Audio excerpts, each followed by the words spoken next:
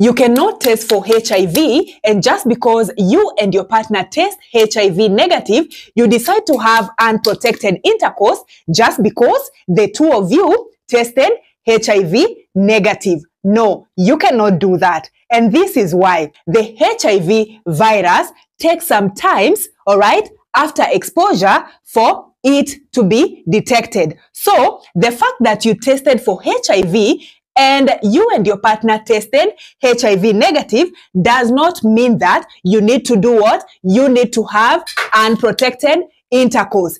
Either of you, whether you or your partner, could be HIV positive, but again, it's just that it is not detected yet, all right? That is because the HIV virus, once again, takes some time, even weeks and months, for it to be detected. Maybe you or your partner were infected some time back, and by you deciding to have unprotected intercourse, it means that you're also exposing yourself. And that's why it is very, very important for you to do what? To use a condom. You can either use a male condom right here, or you can decide to use a female condom so that you and your partner are protecting yourself from HIV, all right? You can also decide to do what? To use PrEP, all right? Remember, PrEP helps protect you from HIV.